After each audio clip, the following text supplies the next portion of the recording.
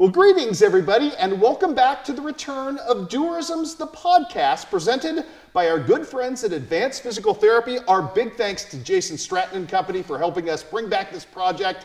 And to celebrate, we have got with us the man, the myth, the legend, Matt Shuckman, the sports editor at Muddy River Sports, who's done some incredible work already. I know the project started for you on August the 16th, right, but now you are full force in it, daily updates, great stuff, great content from all different places. How are you able to keep all the balls in the air at this point? We're doing it. Yeah. You got to go about the business just like you do. You know, you go here, you go there, you get it done. We have great support, just like you do. You mentioned Advanced Physical Therapy supporting the Tourism's podcast. They're our prime supporter. You know, you check them out. Make sure you log on to our website. You'll see their logo. They do a great job of supporting local athletics. So the fact that they're supporting ventures like ours and like yours is a fantastic deal. And it's that kind of support that you get from the community that allows us to do what we do. Always do business with the people who do business with your communities and your kids, because I think that's a great business model.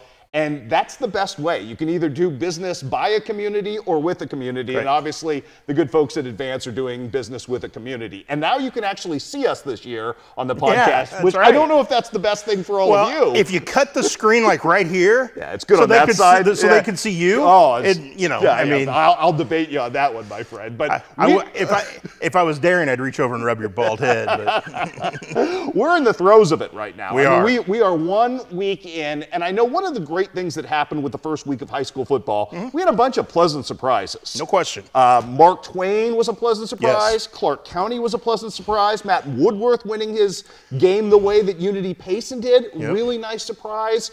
Of those type of teams, Knox County with a great 8-man debut. We had 3 coaches make debuts and all won. That's phenomenal stuff. That doesn't happen very often. Right.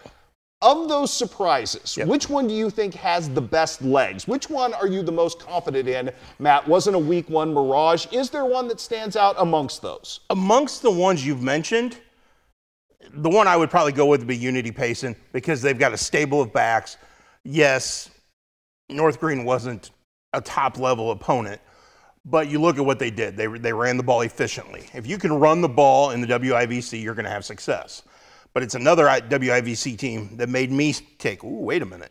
And that was the way Camp Point Central came back against Carrollton. 22 points in the fourth quarter, lost Dominic Williams to an injury in the second quarter, and found a way to get through it. Now, Dominic Williams was going to be their starting running back.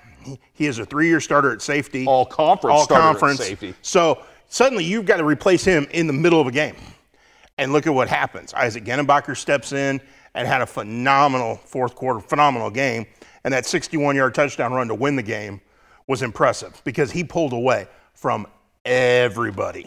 And people don't realize with Isaac that while he was doing that offensively, he also had a team-high 11 tackles in that game, a quarterback sack. He was a kid that Brad Dixon told us about, but I don't know that we all realized the degree to which he was going to be an impact player for them. So I would agree with you that Camp Point's win was a big surprise because I think that Carrollton team, and I got to see the first half of that game almost in person, I think that Carrollton team was legit. I don't think there's any question they're that good. I just think they ran out of gas in that fourth quarter, and a team that wanted it a little bit more found a way to do that. Well, you've got a team in Carrollton that's got a couple kids who are getting looks from Division II schools. Right.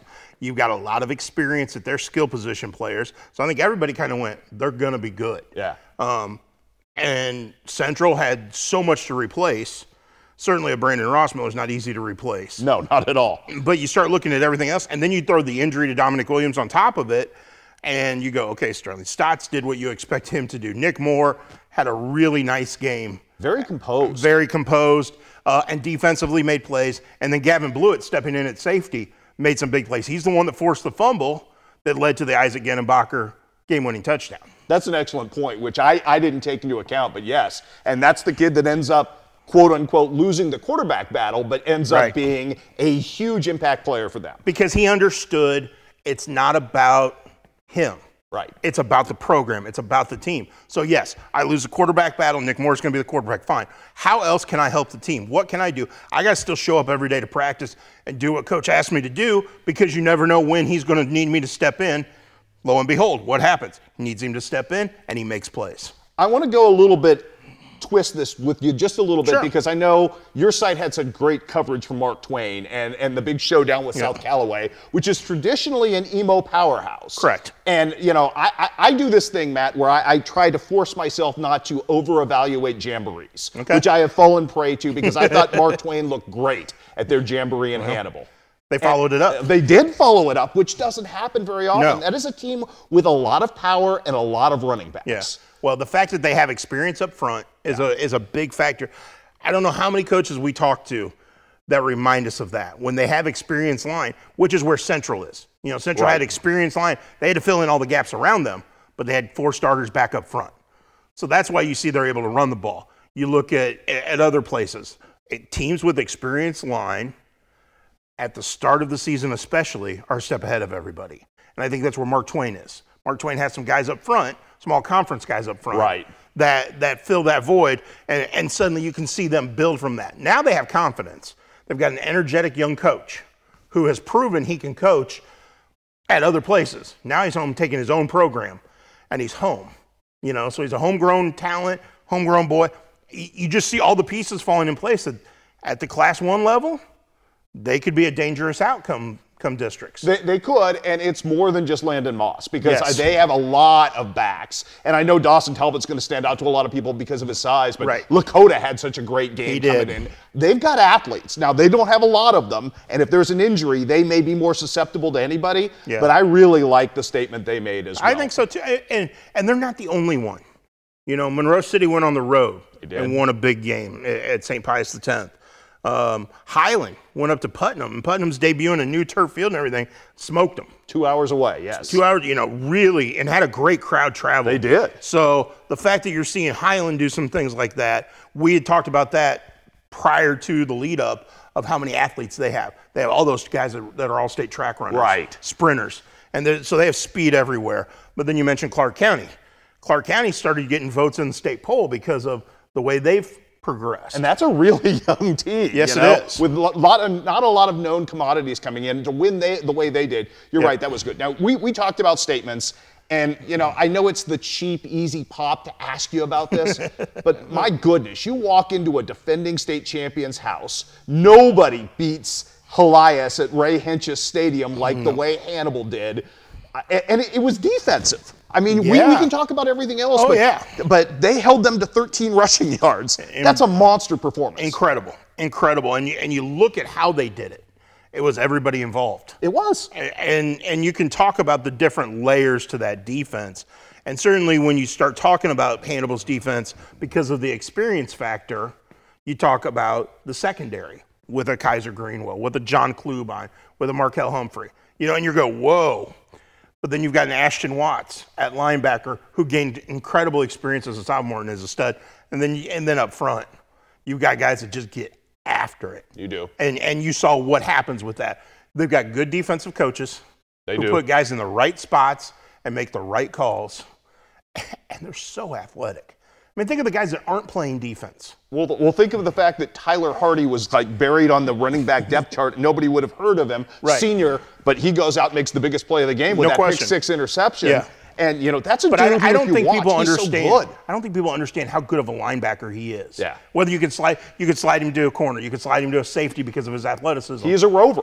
Yeah. And because of that, he gives them another dimension defensively. I think we've talked so much about Hannibal, but I think he's a guy that we've hardly mentioned. And I think he's going to be a heart and soul guy for that defense. Isn't that endemic of who they are, though? You can spend time talking about one Hannibal kid, and there are 5 more who aren't getting enough attention, which is who they are. And offensively, we talk so much about Aeneas Williams and Cortland Watson. Well, look at A.J. Thomas last week, over 100 yards rushing. Monster game. Now, got the ball a ton. He did. He's a workhorse. But they need that kind of guy. Oh, yes, no question. But then, did you see the catch John Klubine had for the touchdown? I mean, here's a kid who didn't play wide receiver last year. They just used him at cornerback. And look what he can do, on the offensive side of the ball. It's just, I don't see a weakness in them. And we've talked about that before, but that's a statement win. Now, if they can get another one this week against Jeff City, then Katie barred the door. How weird is it for us to, you and I who have grown up around mid-Missouri, both work there, both kind of cut our teeth at the University of Missouri. How weird is it to say Jefferson City Class 4 district school? Weird. Yeah. Weird. They're supposed to be playing Blue Springs for a state title. Right. You're supposed to have with Pete rasping on the sidelines. Yeah. And so it's just different, but it's interesting. It is. Because we get to see them that way. We do. You spent your Friday night at Flynn Memorial Stadium. Yes, sir. It was one of the oddest games that I can remember in a long time. And there was no continuity or flow to it. No. Were there, I know there were positive takeaways. Yes. For you, what were those positive takeaways? First, for the winners, obviously, Notre Dame. Well, you look at what they can do special teams. Yeah. Special teams were very impressive because they figured out where to put guys in the right spots to make plays on special teams. So if that continues, that's a huge asset. Defensively, they took away everything. Really, if not for the fumble that Notre Dame lost in the first half, they pitched a shutout in the first half. It's hard to keep a team out of the end zone when you give them the ball inside the 20. So, but you look at that, and I thought Calvin Lavery had poise. He did. He is not an Ike Wiley. It's not going to be. He's a different quarterback. Yeah. So people got to understand that. But I thought he showed great poise. I thought he threw the ball well at times. He missed some, but that's going to happen with every high school quarterback. But I thought if he can stay on the field, cramps were an issue for everybody that night. But if he stays on the field, he runs that offense. Do you get a sense that Bob Sheffield is still trying to figure him out a little bit? Yes. Too? Okay, because I got that sense, and I was only there for part of the first half, but I got that sense of, okay, here's what we think he can do. And I think intentionally when they had the lead, they tried some different things with him. That's how it felt. You could see it. Okay. If you've been around the program, you could see it. You could see, hey, let's see if he can push the ball here. Let's see if he can make this pass here, because you're playing with a lead. So you don't have to go, okay, here's what we have to do to get something done. Let's experiment a little bit. So I like that. I like that they didn't just settle in and say, okay, we got the lead, we're going to run the ball between the tackles and work the clock. They pressed the issue a little bit, which was good. For Quincy High School, I think defensively, they're okay. They were on the field a long time. They were on the field an awful lot, but think about it. First touchdown was a kickoff return. Second touchdown was a blocked punt. Yes. They only gave up one offensive touchdown in the first half. Okay. So, and they were on the field a lot. So I think you look at how can they make better plays defensively? How can they get stronger? They need depth. I think depth's an issue with them, because when you saw when guys went out, who do you have to put in there? So you're obviously nursing a quarterback situation at Quincy High, which sort of gives an artificial boost to a defense. How good is the Quincy Notre Dame defense based on what you saw? Really good. Okay. Really good. The fact that because of the cramp issues and some injury issues, they moved guys around an awful lot. And so like Zach Friedersdorf, who this year has been moved from linebacker to safety, well, he ended up playing cornerback. He ended up playing linebacker. They moved him around a lot. I didn't realize that. Yeah. They moved guys around a lot on that defense. But they're all playmakers. They're all guys that they can move around at the linebacker and in the secondary spots. So I think they need to get a little better up front, a little better push at times. Again, they're young up front. You don't have the bookends like you've had the couple of years, the Jack Marks. Well, that's a generational bookend, obviously. So those are things you have to be concerned, not concerned with, but work on as you progress. You want to have a better pass rush time and time again. I'm not sure Quincy Notre Dame is going to get tested much this week either. I don't think so at all. If you look at what happened last week, Rock Island Alleman lost 62-0 to Davenport Assumption.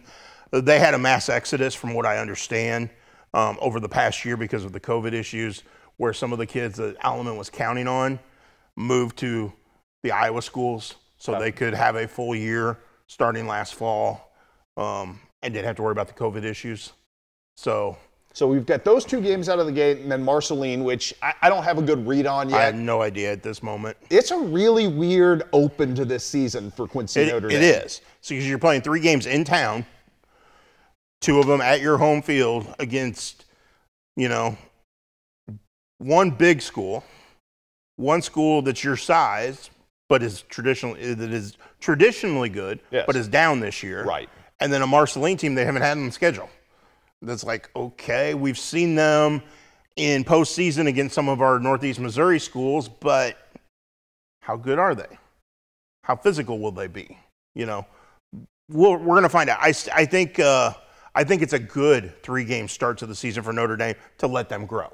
So there is that positive spin into some of those growth areas where you're going to get your reps early. And no question. And I think again, because we saw that they could move guys around, because I think they need to run the ball better. I think that's the one thing. They threw the ball pretty well. Like I said, Calvin Lavery was pretty poised, pretty solid in everything he did. They got to run the ball. They're going to have to run the ball with better efficiency against better defenses. Okay. And so I think you work on that the next few weeks. We are at a point now where the fall sports calendar is kind of unfurled on us in a hurry outside of football. And you and I kind of felt the impact of that because as we were talking, we can't get all the places we want to get right now. No. But we have had a chance to see some of those teams, yes. and some of those teams that we thought going in. And I thought one of the most interesting teams coming back this year was Q&D Soccer, based on the fact that you graduate arguably the finest player, at least up front. Greg Reese called Seth Anderson the best player. Okay, so that's not unfair then. Okay, no. so at least best offensive player. Okay, and we saw what he's already done at St. Louis. He scored a goal 2 games in. Yeah, and it was what Seth Anderson does. He got a great pass, went in one-on-one, and buried the shot. He doesn't miss those opportunities. So, you know how good he is. You don't have that level of score on the Quincy Notre Dame. Tanner Anderson's really good. He is, but he's different. He's also very different than Seth. He is very different. The thing I've noticed about Q&D is they are really, really dangerous on set pieces. They are. Whether it's corner kicks, free kicks, restarts, all set pieces, they're extremely dangerous on. And they have a host of different guys initiating that, which is kind of, it was always Mitchell Murphy a couple of years ago. He was always the initiator. It's Cage Hughes. It's different guys doing it at every piece. The one who's impressed me in that sense is Brock Evans. Yes, and he's done a lot of that off the corner restarts. Yes, he has, but they've been really good corner restarts. He's flighted the ball in where it needs to be. And because of the way they have guys who are stronger with one foot or the other, and the way they kick. Cage Hughes takes them from one corner, Brock Evans takes them from the other, and both have done a great job of flighting the ball. And they've got some big kids. Tanner Anderson can get up. So Tanner Anderson wins a lot of balls there. But Logan Zanger is a big Where kid. did that growth spurt come from? I don't know, but then Quentin Hankins. Yeah. And we've seen he's been a big physical player all his entire career. But something about the way they build their defense, because you look at Gabe Whitaker last year. Right. They always have a bruiser back there that could come up and win head balls. And so it doesn't surprise me that they're good off restarts. They've given up some goals. They have. Is that a process? It's a process, but it's a concern. Okay. Because how are you giving them up? Are you letting guys get free and go one-on-one and make it tough on the keeper? Or are you letting teams They have lapses. pinball through you? No, they have lapses. They have lapses. And I know Greg Reese will be addressing that and is addressing that. But that is a concern. I got a chance to watch Parker Terrell last night net for Hannibal, and he was incredible. Yeah. Even Greg Reese said he made a stop early in the game on Jake Hoyt. He did. That it was just, how did he get there? He's a guy that, obviously comes from a very athletic family, and we know the bloodlines there. Yes. But that gives Hannibal a little edge that they haven't had because fantastic goalkeeping, they've had guys up top and they've had guys who've created. Having a keeper like that who started since his freshman year makes them a very different animal, doesn't it? It does. It does because it allows some of those guys up top to have the opportunity to not worry about trekking back to help out. They can say, okay, we can push forward. We've got him back there to protect us. Having a great goalkeeper changes the dynamic entirely. Let's talk a little volleyball because we haven't hit that yet. Quincy High struggled out of the gate. Yep. Quincy Notre Dame has been pretty good out of the gate considering the wins, and that Unity win is a much higher value win than I think people even imagine because Unity's really loaded up. Yeah. Let's start with Abby Schreck and Emma Hoeing just on a front line, but there have been a lot of other pieces that have come in. Well, and that's the thing. Okay, people will talk about the transfer. Right. And Emma Hoeing, who is very good, and everybody has mentioned that. Like, wow, she can really play. Abby Schreck, we know about her athleticism. We know what she can do, certainly in the middle of that court. Maggie Drew, really solid setter. They've got 2 liberos who can come in and give them great play in the back line. The one to me that is the difference maker right now on that team is Layla Hernandez-Jones. Yeah. Because not only does she give you a talented right side hitter, she is happy. She's engaged. You watch her, That's a great and she's point, Matt. smiling. Yeah. She's enjoying it. Because the thing was, she had talked about not playing volleyball this year and was going to try tennis. Okay. But figured out to stay with volleyball. She wasn't happy being a middle, where you had Abby Schreck and you have Emma Barrowman. And she was part of that rotation with them, but she wasn't happy in that position. So they tried her at right side and found out, look, she can be really good on the right side. And look what's happening. The smiles. Watching her after, and it's not just after every hit, but you just see she is enjoying the play and the game so much. And it's translating into her effort. We have Unity, which we touched on a little bit. That squad's loaded with what they returned. Oh, you mean Kira Carruthers. Right. Ashland, thank you. Who's your mind, dude? Well, you did because she's getting looks for basketball from Quincy University. Taylor Nichols. I mean, they've got plenty that they can be really dangerous. Sounds like Southeastern's really good and really young. And Danny Stevens' little sister is a monster. Yeah. She can just swing it. But Brown County is off to an amazing start, and it's the Flynn sisters again. Shocking. I know. Might be the most athletic wings in local basketball, and yet they translate so well. I mean, there's a lot of really good volleyball. There is. We have, and I know we've touched on this a little bit, but you start looking at that, plus you take into the golf culture, which is really good. Yep. Cross country with Quincy High last night with Vicar Rosen back, and obviously Miss Schuring back again. Yep. You've got, and Delaney Strauss across the river, obviously, with what she does. Do we have more chances this fall to maybe hit at a high level with all of these different areas than we've had in some time? I think so, and I don't want to go as far as say we're going to see a ton of state champions. No, I didn't. But I think we're going to see a lot of teams and a lot of individuals go deep into the postseason, have a chance for state success. Not saying they'll win titles, but to have a strong showing on the state level competition. Because across the board, it's just loaded. It's just and the fact that a lot of these didn't get the opportunity to do that last year. This is their opportunity. And it's funny talking to them because so many of them have said, well, we want to win this for the seniors last year who didn't get the opportunity, as well as for us, and it's interesting how that dynamic works. But I think across the board, we better be prepared for a busy October and a busy November. That's a beautiful thing, though, especially after last fall, because every day we were just hoping there was a golf match or a cross-country meet, because that's all we had. And we talk about state championship aspirations. I think on the other side of the river, there's a couple that we better keep our eye on football-wise who could very well be playing come Thanksgiving weekend. I think it goes beyond just the obvious, too, because I do think that we do have some of those football-wise that are starting to brew. And I'm not willing to turn the page on Palmyra yet either, just because of their situation. They get Hayes Miller back this week. They'll get some other key pieces back in a couple of weeks. Yep. That's a really good Hallsville team that was laying for Palmyra after last year and the last 2 years. And you know this better than anybody. Weston King caused them more misery than anybody. No doubt. So, obviously they lost out of the gate, but I have not diminished my faith. There's also this guy over there named Kevin Miles who just seems to find a way that by come mid to late October, the Panthers are playing as well as anybody, and then they go on a run and just smack people around come the postseason. They've got teams that have gone 7-5 and then, are going with 3 or 4 losses into the district and come out of the district as champions and then make a run. I'm not worried about Palmyra right now. I know we love to talk about Hannibal secondary defensive secondary, and rightfully so. We can talk about Hannibal at any level. But Cullen Arch and Landon Smith make that Palmyra secondary pretty darn good too. No question about it. And I think once they're healthy, once they get guys back in the spots they want to be in, and some of those younger kids get a little more experience, Palmyra could be pretty salty. I'm going to end with you on the college note because obviously we get a weird deal, but a great deal tomorrow afternoon with Quincy University soccer with a 2 o'clock kickoff of the season. I know that's not great for fans who are working, right? But for you and I, that's phenomenal. Oh, it's perfect. You are the Quincy University soccer expert. What are we going to see this year?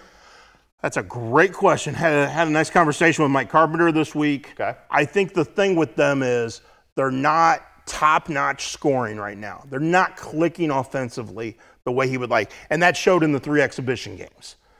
So he's got to rely on their defense. They've got their keepers back in Michele Barletta. So they've got experience between the pipes.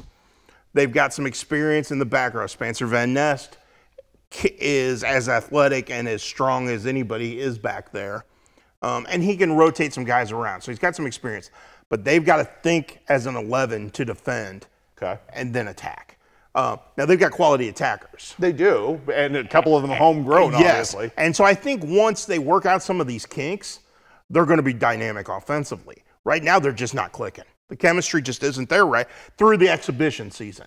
But I think that a flip is going to switch soon, or and it's going to happen because when they get into teams that are Division II programs, they play Wisconsin Parkside on Thursday, and then they'll have another home game against Purdue Northwest, another 2 o'clock game next Thursday. Okay.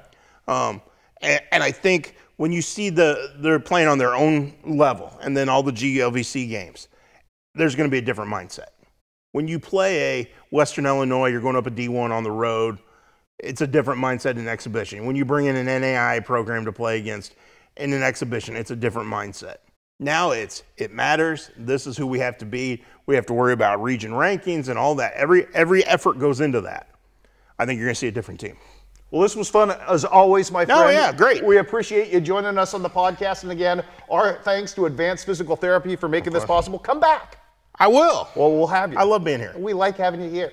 Matt Shuckman, everybody. Muddy River Sports. If you haven't checked it out yet, please do. I don't know what you're waiting for. Great stuff into the ether every week. Thank you. Thank you, Matt Shuckman. And we'll be right back here with a podcast for you next week.